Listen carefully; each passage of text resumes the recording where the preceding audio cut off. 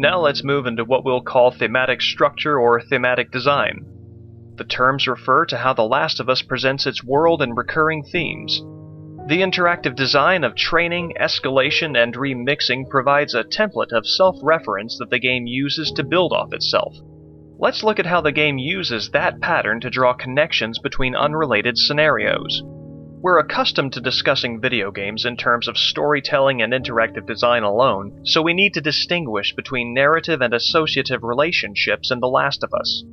The Last of Us will introduce a given event, setting, or scenario during the course of the game. It will then revisit an altered version of that situation, often with ironic changes.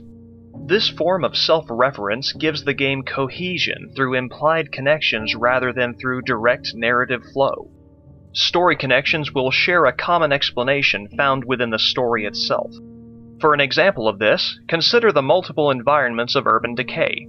These appear at different times and in different places. They resemble each other because they share a common cause. Everything's gone to hell in the wake of the cordyceps pandemic. We can refer to story elements to explain the similarities between these scenes. By contrast, we're focusing on correlations that do not share a narrative cause. Let's look at some examples of these side by side for comparison. In two instances, Ellie echoes Joel's words from earlier in the game. Shit, you're gonna go in there? I want to see what we can find. You're gonna find my body when I die from a heart attack. Don't worry. I got this. If I get into trouble down there, you make every shot count. Yeah? I got this. And then later this. You guys are pretty good at this stuff. It's called luck. And it is gonna run out. I'd say we make a pretty good team. We got lucky. We can explain this resemblance by referring to story elements. Ellie respects Joel. When she repeats his words, we understand that Ellie has internalized Joel's confidence and poise. By contrast, we see an associative repetition here. If I get into trouble down there, you make every shot count. Yeah? I've done this before. We have no story-based reason why David would repeat Joel's words. He doesn't know Joel outside of his reputation, and he wasn't around for the initial interaction.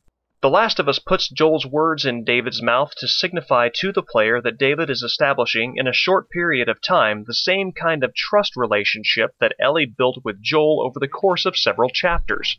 Later on we'll take a look at how The Last of Us establishes David as a kind of anti-Joel, but this is our first example of an associative repetition.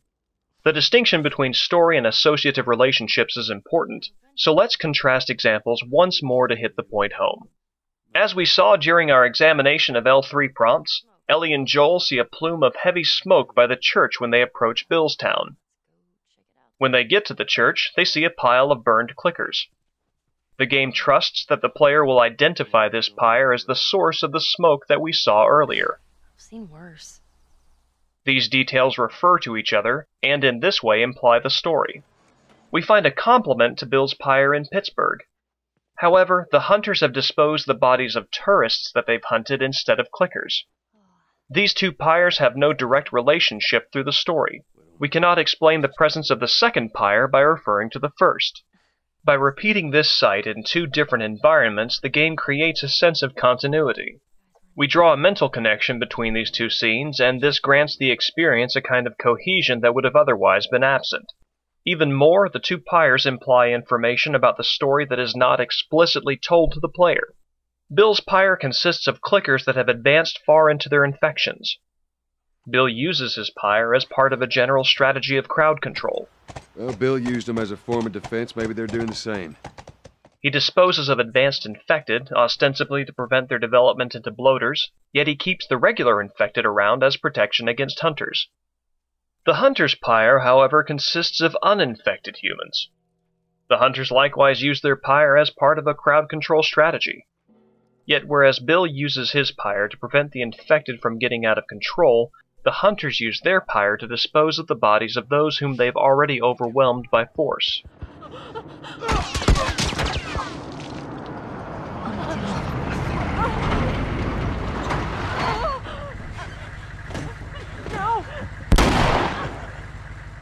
Also, like Bill, the hunter's pyre is part of their scavenging work. The hunters scavenge off the bodies of innocent travelers, while Bill draws his stock from the town's environment. So this is how association and self-reference work together. The Last of Us takes key elements of the first scenario, and then flips them around in the second. We get a sense of how much more inhumane the hunters have become through their collective identity. The pyre appears right at the start of Pittsburgh, and, by analogy with Bill's pyre, we understand that the hunters treat human life with the same disregard that other groups so far have shown only to infected carriers. So we've just seen how this structure of parallel imagery serves two main functions. First, it creates a sense of continuity between events that don't have a story connection. Second, it can help us understand the fictional world as we correlate each image to the other. The Last of Us is filled with examples of this kind of parallel imagery in different contexts. Before we take a look at the most prominent examples of this, we should consider the foundation of parallel imagery found throughout the game. Compare the dead soldiers in the slant office tower in Boston with the dead soldiers in the streets of Pittsburgh. In Boston, the presence of dead soldiers owes to infected violence. In Pittsburgh, the presence of dead soldiers owes to human violence. Through a similar but altered image, we see parallels drawn between the hunters and the infected. Both are violent forces that overwhelm the rule of law. As well, the hunters care as much about disposing of human remains as the infected do, suggesting that they're equally uncivilized. We also see quarantine zone military forces likened to the infected through parallel imagery. In the sewers outside Pittsburgh, we encounter the corpse of a man named Kyle alongside the bodies of several children. They had barricaded themselves in this room against the infected, and Kyle killed each child out of mercy, finally killing himself. During Joel's and Ellie's approach to Salt Lake City, we encounter an RV with a similar scene. Again, we see a pile of dead children covered in sheets. We see that these kids were killed to protect them from suffering and trauma. At the entrance to the RV, we see the body of an adult apparently thrown down by force and killed. It's reasonable to assume that these parents killed their children in anticipation of quarantine zone military violence. Joel says earlier that the military executed people waiting for entrance to the quarantine zone, sacrificing the few to save the many. Your fellow hunters do this? Cute. And no, my money's on the military. Why would they mow down all these people? You can't let everyone in. So they killed them? And dead people don't get infected. You sacrifice the few to save the many. It's kind of shitty. Yeah. We also know firsthand of the military's brutal triage tactics since we witnessed their cold-blooded killing of Sarah. The structuring technique is the same as before. The same scene repeats, and, by altering elements in the implied stories, The Last of Us likens the morality of survivors to the indiscriminate violence of the infected. We also see this with increasingly exotic animal encounters. Twice we encounter untouchable animals. You're gonna want to stay away from those. It's not like it is in the zone. These are wild. We later see a pack of monkeys at the university. That was kind of awesome. First time seeing a monkey? First time seeing a monkey. We've got an escalation here both in exoticism and the danger posed by the respective animals. Hey, easy. Oh my God. As well, in two locations we encounter touchable animals. Joel encounters a horse he can pet at the hydroelectric plant. You're back in the zone. You gave me lessons. You know, if you want, we can take him riding. And later, he encounters a dog. Hey, buddy. That's Buckley. Not much of a guard dog. That's a good boy. Very good to have around. Later, in Salt Lake City, Ellie and Joel encounter giraffes, and Joel shows Ellie how to pet them. What are you doing? It's all right. Come here. Hurry up. Again, we see the parallel imagery of one experience modified into something similar but new. So fucking cool. My favorite example of this pattern appears when we correlate the events of Joel's truck ride with Tommy and Sarah in the beginning with Joel's and Ellie's entrance into Pittsburgh. Let's review the core elements of the first scene. Tommy stops when traffic clogs the road and they can go no further. Everyone and their mother had the same damn idea. Infected assault the car ahead of them, dragging people out of the vehicles.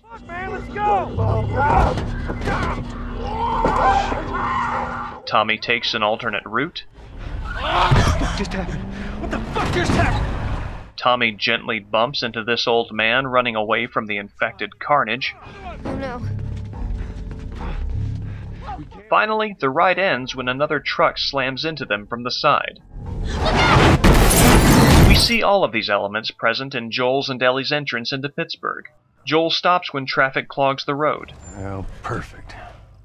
The abandoned vehicles are now part of the hunter's trap rather than part of a mass escape from Austin. Joel backs up and takes an alternate route. Screw it.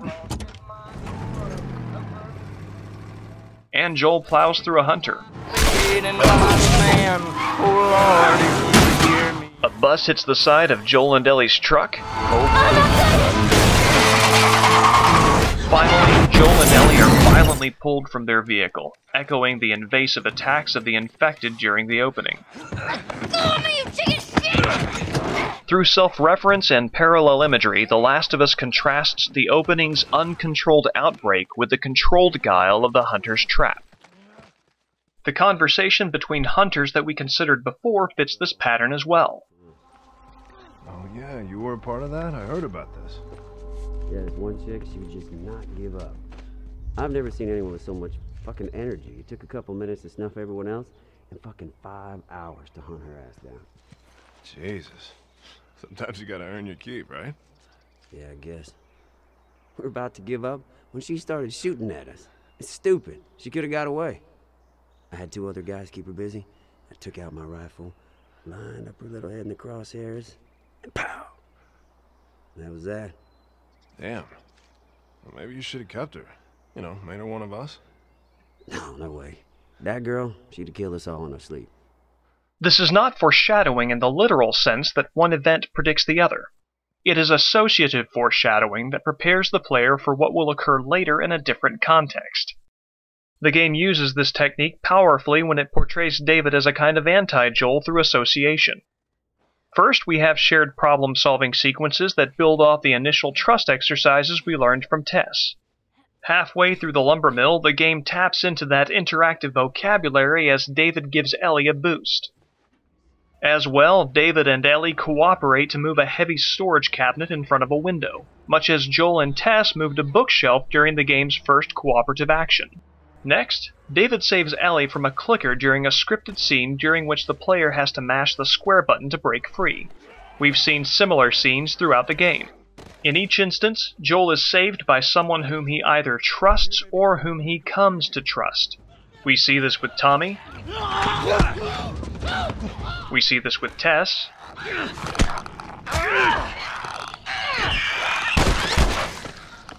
We see this with Bill.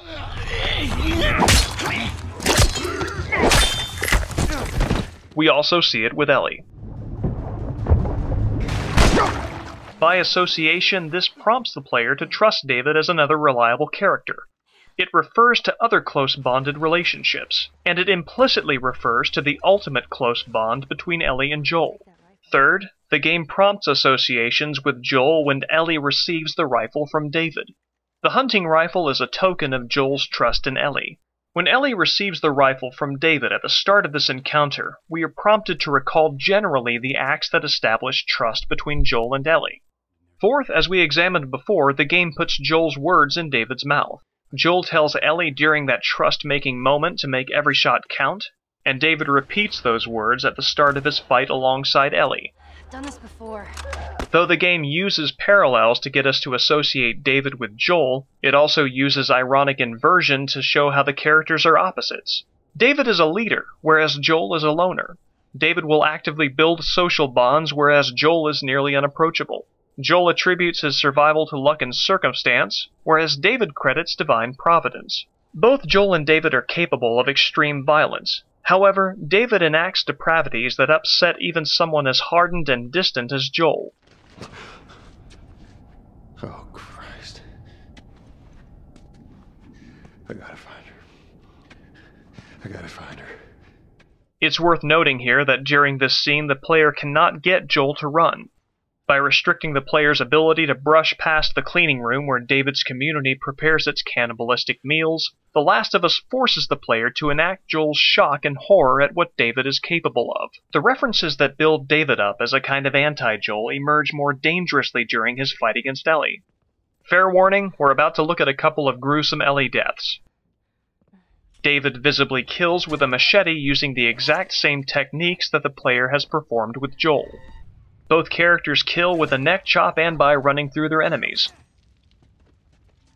As well, David is the only other character in the game besides Joel and Ellie who stalks and uses all his senses to take in the environment. We noted this detail in passing during our first look at interactive structure. We see David sneak and pop his head up over countertops. This is a representation of the same action that Joel and the player have performed through the entire game. The movements of David's head are analogous to the player's own back and forth panning with the game's camera while stalking as Joel. I think that these references and reversals have an important purpose. They make this chapter about much more than Ellie's struggle against David. The chapter also explores the potential dark side of her relationship with Joel. We've been performing Joel's character through the majority of the game, so at the start of this episode we're too close to his character to see him as Ellie does. So the game gives us control of Ellie and presents us with David, a character who fills Joel's function as a combat companion and would-be father figure. When David later serves as an enemy with Joel's same skill set, we can better appreciate the ambiguity of Joel's character from Ellie's point of view. And recall, Ellie's lot was just thrown in with Joel's, as it was with David's. The sequence can be taken as an expression of Ellie's anxieties about Joel as a protector. The skills that Joel uses to protect are the very same skills that David uses to hunt. Given this, I think it's important that Joel appears immediately after Ellie slays David. The doppelganger is dead, and Ellie ended the nightmare herself. Up to this point, we've looked at less evident examples of this particular form of self-reference. I've given these smaller examples priority in order to establish how thoroughly The Last of Us uses this structuring technique. These larger, more obvious examples emerge from a background of smaller instances of self-reference and recall. So let's take a look at those high points that have been built on this structural foundation. First up, we have the photograph of Joel and Sarah. Joel first refuses the photograph when it's offered to him by Tommy. Tommy is a member of Joel's biological family, and he scavenged the photo from the outskirts of Austin. I'm good. You sure? I've said I'm good. Joel later takes the photograph when it's offered to him by Ellie. Here. Maria showed this to me, and I stole it. I hope you don't mind. Here, we have another set of reversals presented with parallel imagery. At this point in the game, Ellie is Joel's adopted family, and this contrasts with the natural family that Tommy represents. As well, Tommy acquired the photo legitimately, whereas Ellie stole the photo from Elizabeth. Joel rejects the loss of his biological daughter when facing his past, and he accepts that same loss when facing his future. To put it another way, Joel cannot overcome his past through his past. Acceptance only occurs when its vehicle is his future life. Here, The Last of Us also varies the parallel images through its mechanical presentation. With Tommy, Joel holds the photograph and the player can only return it by pressing triangle. I'm good. The Last of Us remixes the act by giving the player different interfaces, one literally at arm's length and the other through the player's inventory. In the second instance, Joel takes the photograph and the picture joins the rest of his documents. Through these means, The Last of Us communicates the intimacy of the second offer. Insofar as characters are bound to their inventories, the photo has become part of Joel. And now we come to the big one. The game's beginning and end are parallel images. The game is bookended by the most obvious and one of the most significant uses of this technique. The concluding sequence is a self-referential reversal of the game's opening chapter, starting from Joel's entrance to the Firefly headquarters in Salt Lake City, and continuing on to his arrival at Elizabeth and Tommy's village. As always, let's look at the initial image first. We start in control of Sarah during a time of chaos. We then take a vehicle to escape the infected. They said, Army's put up roadblocks on the highway. No getting into Travis County. We need to get the hell out. Take 71. 71, that's where I'm headed. Sarah gets injured in the escape, What is it? My leg hurts. How bad? Pretty bad. We're gonna need to run. and Joel carries her to safety. Keep us safe. Come on, baby. Now hold on tight. They encounter the military on the perimeter of a makeshift quarantine zone. We need help. Stop! Please. It's my daughter. I think her leg is broken. Stop right there! Joel is under the soldier's gun. His life is saved. And his daughter dies. Oh no. After the title sequence, 20 years later, we're delivered into a heavy military environment, the Boston Quarantine Zone. Compliance with all city personnel is mandatory. Look at that. Ration line hasn't opened yet. So that's the broad view of the opening. Now let's look at the general trends of the game's conclusion, noting the variations and self-reference along the way. First, Joel starts in the remains of a heavy military environment. We find a couple of ironies here. First off, this environment belongs to the faction directly opposed to the remnants of the U.S. Army. Get out of here! Go! Close it up! Firefly! We saw those troops back in Boston. Second, Boston's military environment was alive, on its last legs, but it was still alive. You don't get much deader than Salt Lake City. Joel is twice under the military's gun. The elements of the first instance mirror almost exactly. She's not breathing. Hands! He's attacked while trying to save the life of his daughter. We see a reversal of outcome in the second instance. Where was the operating room? Joel had previously been powerless, and he relied completely upon Tommy for protection. Where? Now he's empowered, and he saves himself.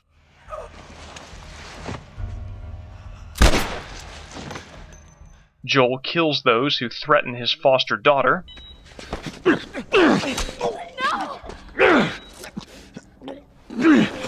Fucking animal! Carrie, shut the hell up! And he saves her life. Come on, baby girl. I got you.